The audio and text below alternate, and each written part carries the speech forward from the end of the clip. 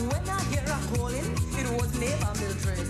She come over. Welcome back to Trinidad and Tobago. Well, in case you didn't know, and we showed you part of Ria's story earlier this morning, and I don't know if we have the story still on standby, but we're going to share with you, just to bring our discussion into context. And we all grew up looking at Sesame Street. Well, they were in Trinidad and Tobago, and our local farmers were featured as part of the global hit.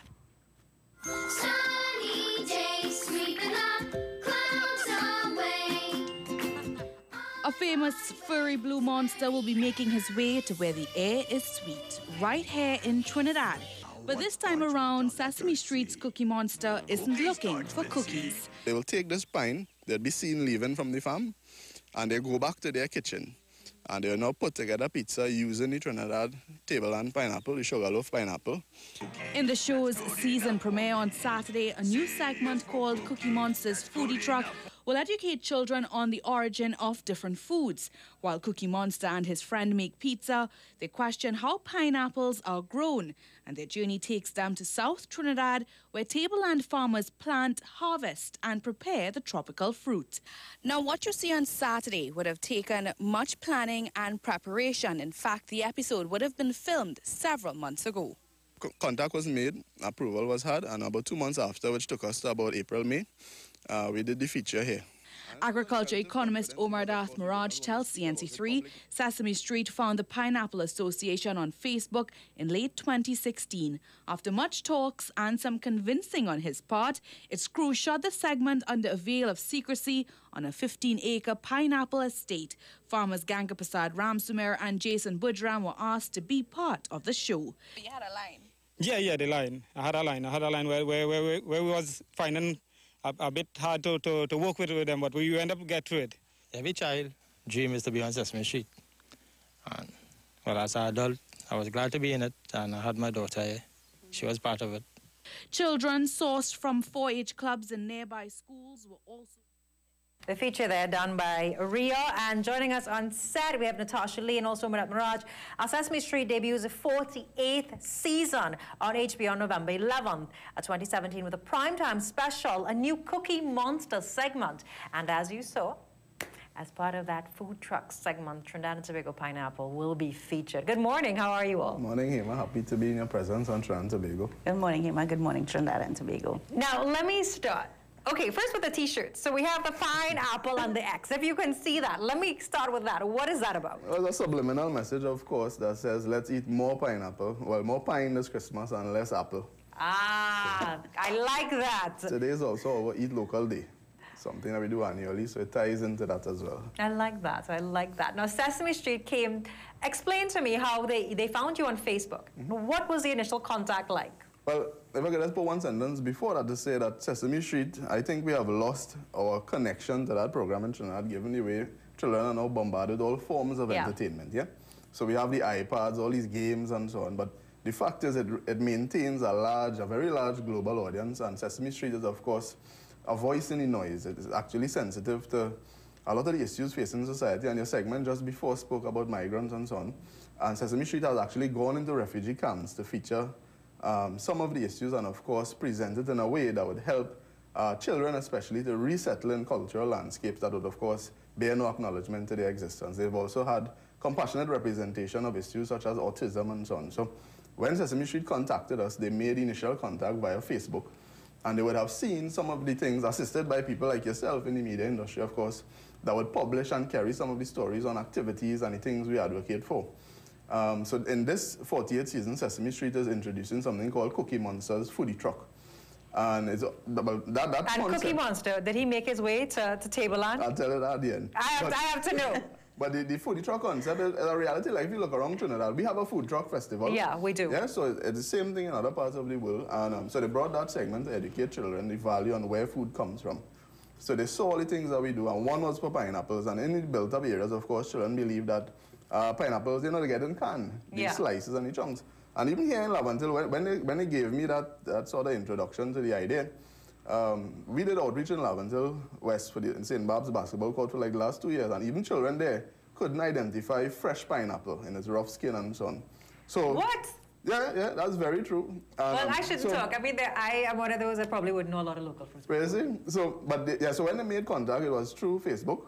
The Tableland Pineapple Farmers Association maintains an active online presence and so on, engages in conversations around agriculture, rural development, and so on. So, but there are some wins to it in terms of Trinidad and Tobago. Not only this massive global audience of hundreds of millions of people, but the global win is we've portrayed agriculture as being laborious and backward and hard labor, huts and all this thing. And the fact is, something like Sesame Street, an organization like that contacted us through Facebook, which is social media. Yeah. And to me, we have that simple connection has shown that we have changed the face of agriculture. You have. I mean, over that we get your press release all the time. Natasha, was it hard keeping this secret? And I mean, obviously, when I heard about Sesame Street was in Trinidad, no way. Yes, it was very difficult to keep this secret because as an adult, you're bursting to tell somebody, and then we had to secretly get children and parents to come to the shoot, to the site, because the children, they had to take part in reading the script and acting out little pieces.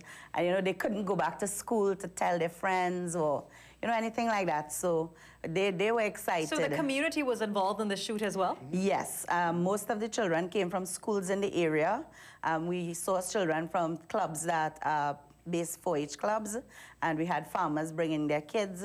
So we don't know who is going to be on it as yet. We haven't seen the actual episode. It's a 5-minute piece? Right, it's 5 minutes. Initially, we actually thought it was like, 2, 1, whatever.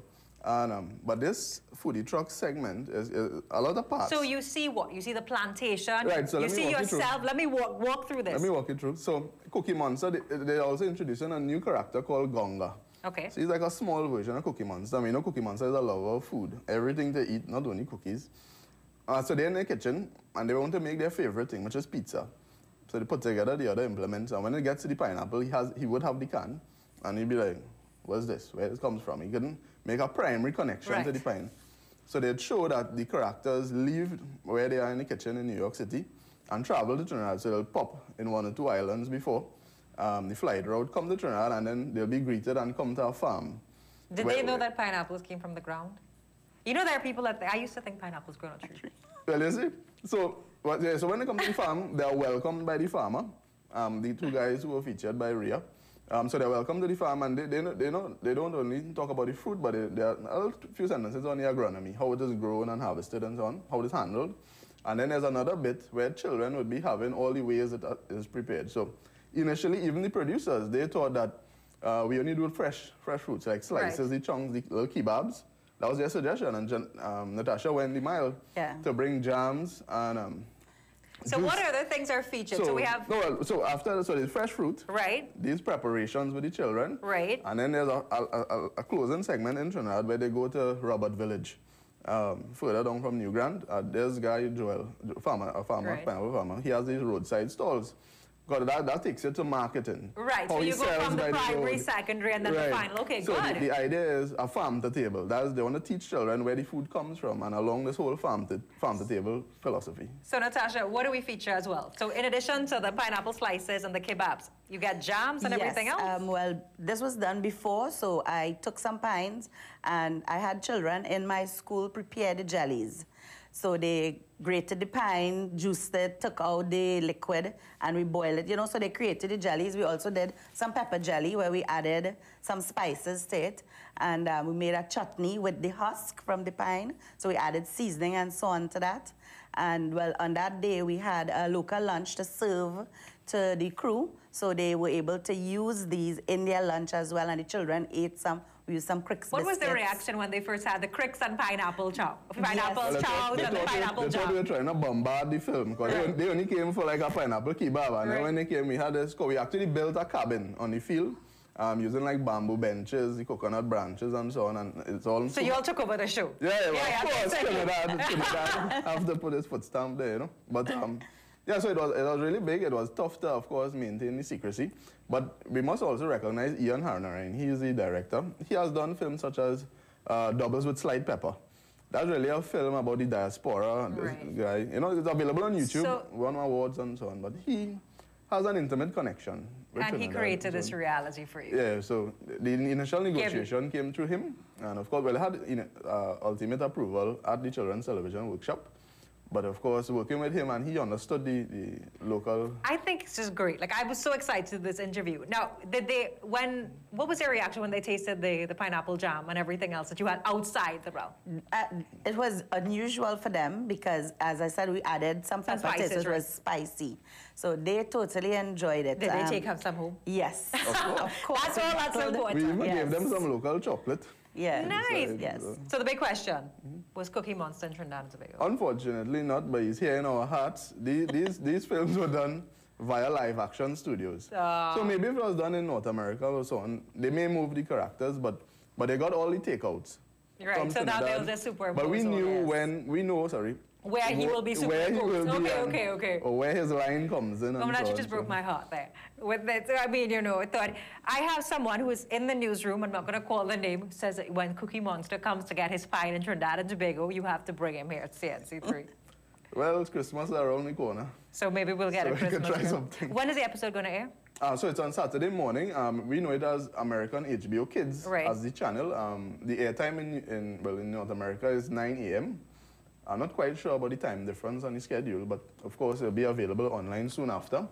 And I mean, the message is clear for children. Right now in Trinidad and Tobago, I think given all that is happening, the headlines with murder and all these heinous acts perpetrated against children, my message is simply, be like the pineapple. Stand tall, wear your crown, be tough on the outside, of course, be sweet on the inside. There's an opportunity to be proud of your agriculture, your farmers, and your country. We're on a global stage, and of course, for all the right reasons this time. So congratulations to the Tableland community and to the Tableland pineapple farmers. They have done us proud, and yes, Saturday morning, look out for it. And I'm pretty sure that we in the newsroom will follow the episode and share excerpts on the morning brew. Stay with us. We have another interview after this. Come the month of December. You come up with your quattro and barrancalypso. You shake up your latido.